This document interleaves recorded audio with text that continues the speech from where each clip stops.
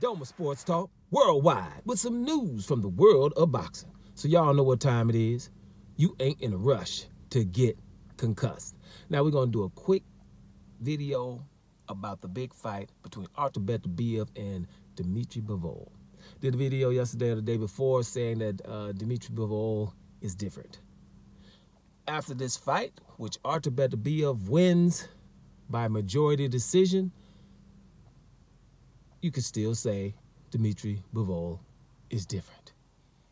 Now, this was a great fight, you guys. It was both guys handled their business.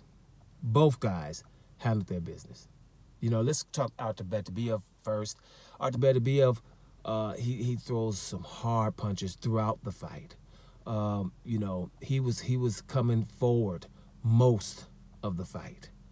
He was putting down some hard leather.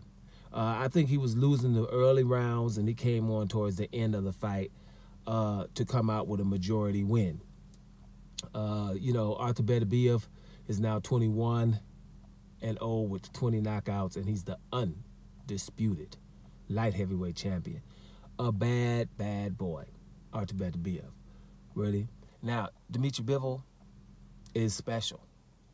Dimitri Bivol won the fight, as far as I'm concerned. I'm going to go back and watch it again, not being so tired as I was. I'm going to go back and check it out again. But from what I scored, he won the fight. I'm going to score it again before I even say the score I had. But I had Bivol winning. And for Bivol to be able to deal with that kind of pressure, he had to show some talent. And he did. This is a fight, guys, where both guys stock rolls.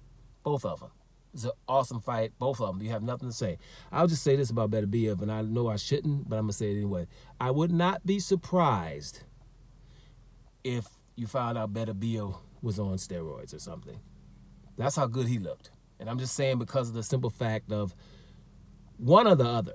You're going to probably have some volume punches all the way to the end of the fight, or power, but you just a couple of punches, a la Canelo. Canelo throws also power punches, but it ain't going to be in no damn volumes, and he's got clenbuterol in his system, clenbuterol. Beterbiev throws hard punches all the way throughout with a whole lot of volume. His endurance is ridiculous. So, in boxing, because boxing is the wild, wild west, you can ask that question, like, damn, dude, you got to be on steroids, or just really, really awesome. So we're going to just give him really, really awesome. That's what we're going to give Beterbiev, because we ain't heard nothing different. You know what I'm saying? So that's awesome.